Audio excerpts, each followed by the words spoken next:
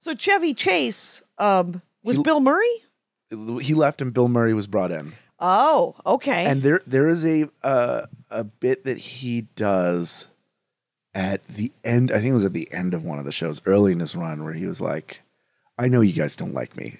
Oh. What do I have to do? Yeah. I think the turnaround for him was a scene where he was in the shower and he had a microphone soap on a rope. Okay. And he was it was like he was hosting a talk show. Yep. And he's singing, he's doing his like sort of what became the lounge singer. Okay. It's like a lot of Bill Murray just sort of unleashed. Okay. He brings in his wife and the guy his wife is sleeping with. Yeah. But the whole time he's like, hey everybody, it's me, blah, blah, blah, blah, blah. And that sort of turned the tide for him. Oh, so that was like, Bill Murray trying to get into the team after Chevy left? That was They're him. like, you guys don't like me because I'm replacing somebody? No, actually, he was another Chicago guy. Okay. So they all liked him. There's a story of Chevy Chase coming back to host and he and Bill Murray getting into a fist fight. Okay. I think because of Jim Belushi and Chevy Chase didn't get along. John Belushi.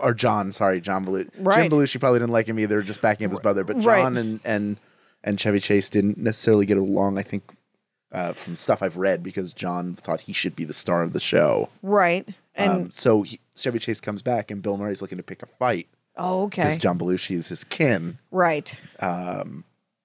So that's, well, I heard that Chevy Chase has some, I mean, he's a bit of a pill. He's supposedly banned from hosting the show anymore.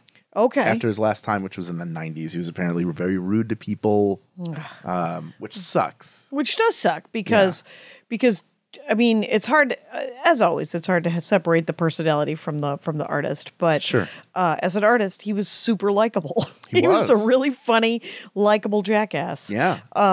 He was that Fletch character, the Caddyshack business. Was he on Caddyshack? No, He was. Bill Murray. With Bill Murray.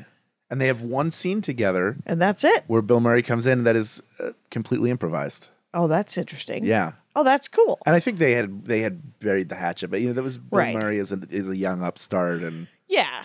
I mean, when you're 24 and you think you've got someone's back, and they didn't ask you to have it. Yes, exactly. Yeah. You're like you're actually just ruining the workplace. Yeah, don't do it. but the worst seasons of the show were always where generally they at a certain point everybody sort of turns over. Okay. I think right now we're in the longest streak of people cast blending into cast. Okay. So Lorne Michaels left the show after 5 years, and Gene Domanian took over as producer in 1980. I think it's a man. Gene Domanian? Armenian?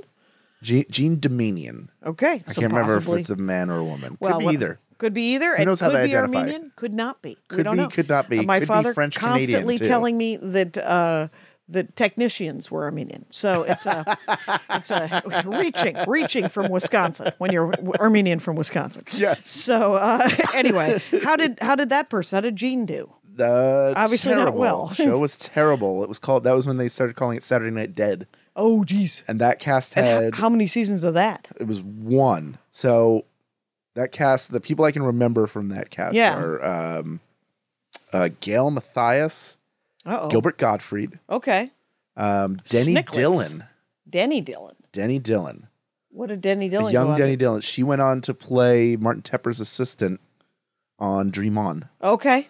And do other, like, really funny actress. It just wasn't the right fit.